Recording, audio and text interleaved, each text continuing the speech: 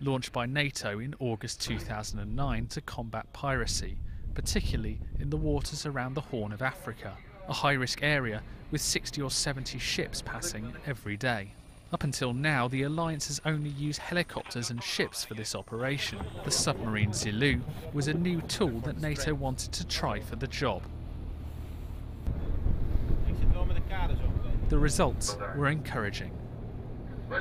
The submarine provided the most valuable contribution to the identification of pirates and the suppression of further pirate activities. You should reduce the speed and stop your engines completely. The crew of the submarine monitor the ocean 24 hours a day using radar and sonar. They are hidden under the water and completely stealthy. So the submarine can go right up to the pirate boats and hijacked ships to gather all necessary intelligence. This is then passed on to surface warships, which take action.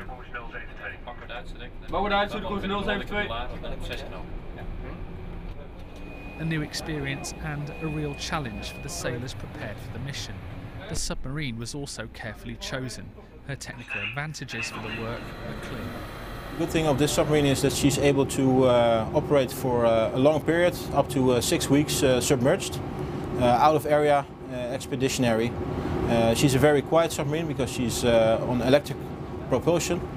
Before returning to base in Holland, the submarine made a port visit to Allied Joint Command in Lisbon.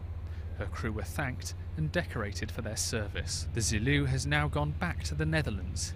In spite of the mission's success, the alliance has not said whether there will be a submarine present in the region in future. This is the NATO channel reporting.